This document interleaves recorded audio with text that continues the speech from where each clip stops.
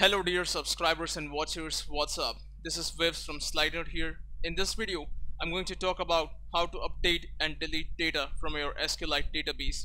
In my previous videos, I was talking about the SQLite database schema, the select query, the insert query. Here, we are going to wrap up everything as far as the basics of our SQLite database is concerned. So first, let's talk about how to delete data. And by the way, if you guys haven't seen the previous videos, please check the links in the description text below.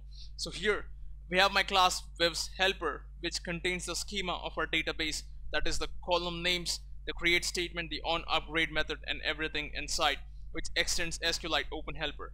Then there's our SQLite database object that represents our physical database stored on the device. So the delete method looks like this. You have the string table where you specify the name of the table to delete from. You have the where clause, which is optional. Now if you don't put a where clause, or if you supply null over here, then remember one thing, it will delete all the rows, and hence be very careful about what you put. But if you do want to put something, we'll talk about how that's exactly done in the next slide very shortly. And then there's the where arguments. For example, in the select query, you had the query statement like select star from table name where name equals to Vivs. So in the where clause, you will have name equals to question marks, and in the where args, you will have the value Vivs inside the string array. So that is the way this where clause and where args work together. Now what it returns is the number of rows that are affected when the where clause is passed in. Otherwise it returns 0 if nothing changed. So now let's talk about how to update data, which is very similar to what we just discussed. Here's the method int update. There is string table. There's the content values object that contains the new values that you want to change.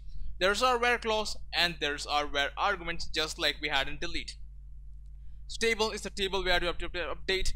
Content values is where you put the new values that you want to change. For example, you want to change the value of, say, name equals to Vivs to name equals to Anki. In that case, the content values object will contain the new value Anki as part of the name. Then there is the where clause that contains the same stuff which we had in our delete, and the where args, which is again the same thing which we had in our delete method, and it returns the number of rows that were affected here again. So now let's talk about how to delete data actually. So the query in SQL looks something like this depending on which SQL platform you're using. So here, delete star from Vivs table where name equals to Anki. So this is the condition I have. Now I could say something like this: db.delete, which is our SQLite database object, pass the table name, which is Vivs table, name equals to question mark over here, and then the third argument where arguments will contain the value Anki that I want to delete. So this is how the where args and our where clause is split in two different sentences. And remember, nowhere on earth you're supposed to write where over here in the second condition, because this where word will be automatically put by your SQLite underlying mechanism. And now let's talk about how to update data, which is again very simple.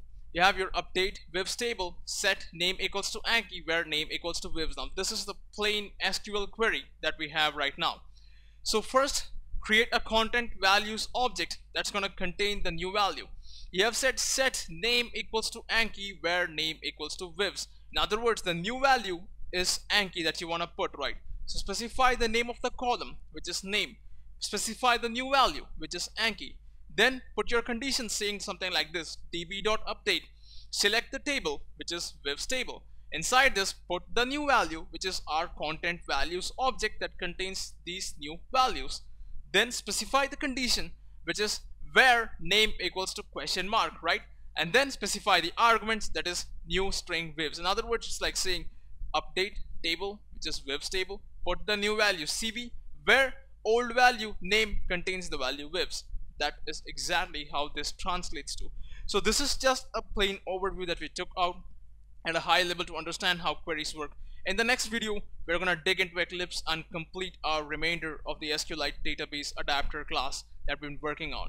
In the meantime, if you guys like what you saw, please like this video, share this video, subscribe to our channel, and let us know your thoughts in the comment boxes below. Thanks for watching. I'll catch you guys in the next video. Have a nice day. Bye from Vivs.